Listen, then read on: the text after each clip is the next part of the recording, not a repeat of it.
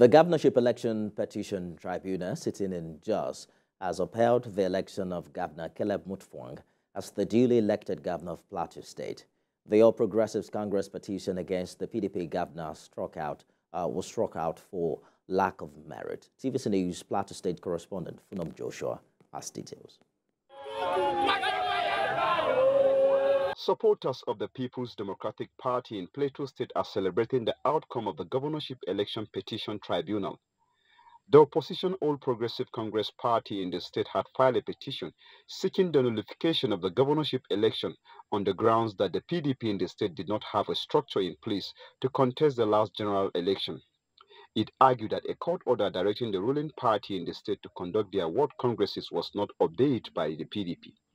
The judgment, which lasted for a few hours and was presided over by the lead judge, Justice Irele Ifene, it struck out the claim by the APC for lacking merit and upheld the election of Governor Caleb Mutfwang as a duly elected governor of the state. The tribunal decided that it is not in the place of the petitioner to start stretching its neck from his own compound into another man's compound to see what is happening there.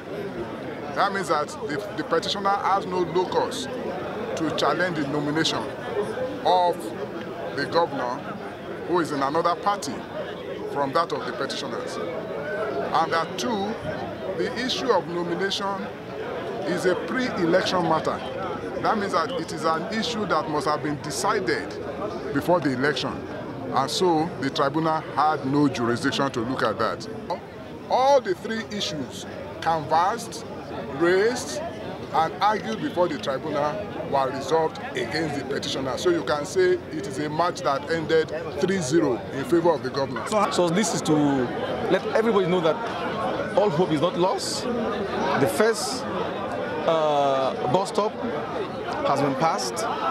We are going to the next bus stop that is filing an appeal to the Court of Appeal, where we are sure that they will take a more in-depth look at all the facts and the law.